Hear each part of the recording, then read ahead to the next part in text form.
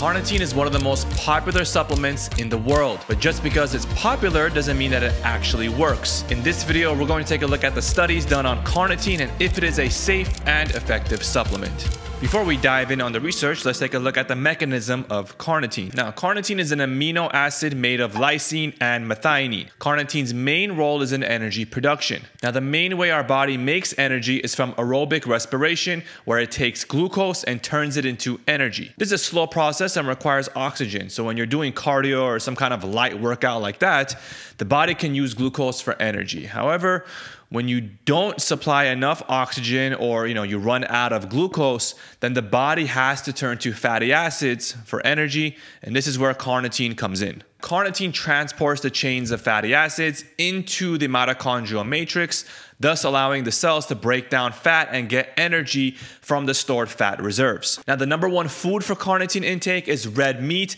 as it contains around 100 milligrams of carnitine for a 4-ounce beef. Everything is peanuts compared to red meat. Milk is 8 milligrams, chicken is like 5 milligrams. So red meat is the way to go if you want to make sure you're getting enough carnitine in your diet. The benefits for carnitine, however, come at much higher doses, the normal dose being around 2 grams per day.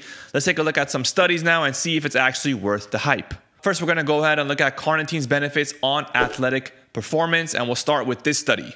L-Carnitine plays an essential role in enhancing endurance and recovery from fatigue. In elderly, it reduces fatigue sensation and improves physical and cognitive function, as well as reducing fatigue. In athletes, it facilitates the recovery process and increases blood flow and oxygen supply to muscle tissue. Also, this study showed that L-Carnitine significantly increased both maximal oxygen uptake and power output. One more study showing that significant increases in bench press lifting volume, and also a similar trend for leg press. Now, there's other benefits also worth mentioning for carnitine, and that's reduced exercise-induced inflammation, reduced exercise-induced muscle damage, lowered exercise-induced oxidative stress, and decreased muscle soreness. So it is clear that carnitine has benefits on muscle building, recovery, fatigue, and reducing soreness and damage.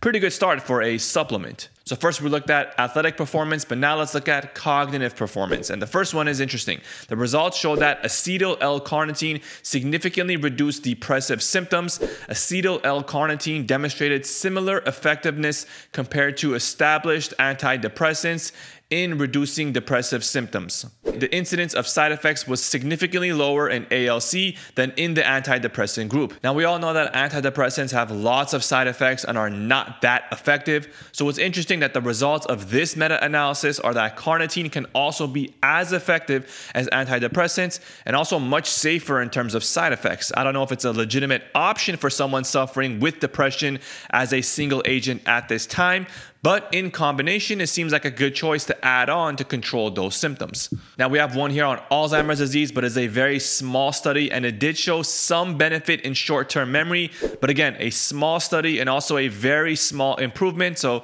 we can't really put too much stock into that.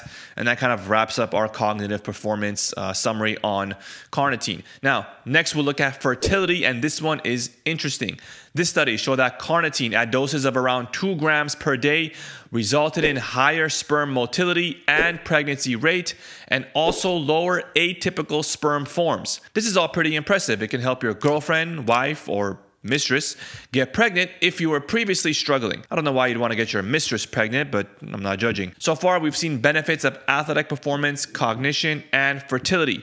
Pretty versatile supplement, and honestly, we're not even done yet. Let's now look at its benefits on metabolic health, and we'll start with weight loss. This study is a meta-analysis of randomized controlled trials where most of the studies included doses of 2 grams per day of L-carnitine.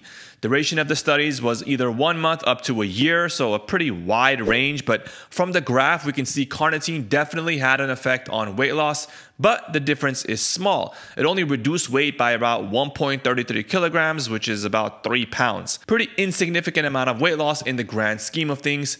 especially if we compare it to the weight loss medications like Wegovy, which shows about a 25 kilogram or 50 pounds of weight loss in 6 months. So not very impressive for carnitine here, but I mean, at least it didn't result in weight gain. Another RCT here showed similar benefits. L-Carnitine supplementation provides a modest effect on body weight, BMI, and fat mass, especially among adults with overweight, obesity. Again, very small benefit. I wouldn't take this in hopes of slicing off half my body weight, but technically it can help reduce body weight. Now let's look at some other metabolic health parameters. We'll first start with blood pressure, which from this study, it did not show any effect. No change, so we don't really see any improvement with carnitine for blood pressure. However, for blood lipids, we see that these results show that L-Carnitine supplementation significantly reduced blood levels of total cholesterol and triglycerides in patients with liver disease, whereas carnitine had no effect on the levels of HDL and LDL. Another study here showed that L-Carnitine supplementation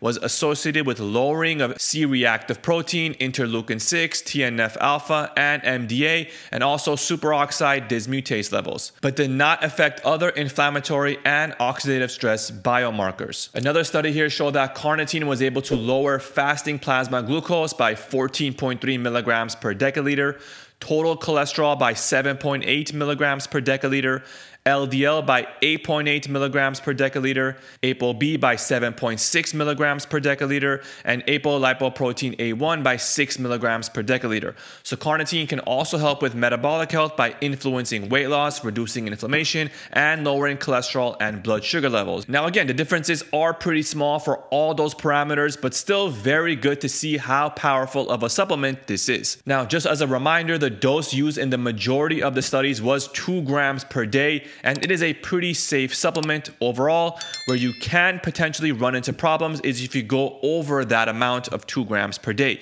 Side effects like diarrhea start to happen at around 5 grams per day. Also at that high of a dose, trimethylamine N oxide, or TMAO, is produced. TMAO is linked to an increased risk of atherosclerosis, so it's best to not go above 2 grams per day to minimize those risks. Overall, it seems that carnitine has lots of benefits, although most of them are pretty minor improvements. It can help with lowering blood lipids, blood sugar, inflammation, muscle strength, muscle recovery, fatigue, infertility, and sperm quality. That's a lot of proven benefits with one supplement. Check out my video on my essential daily supplements right here, and I'll see you all next time.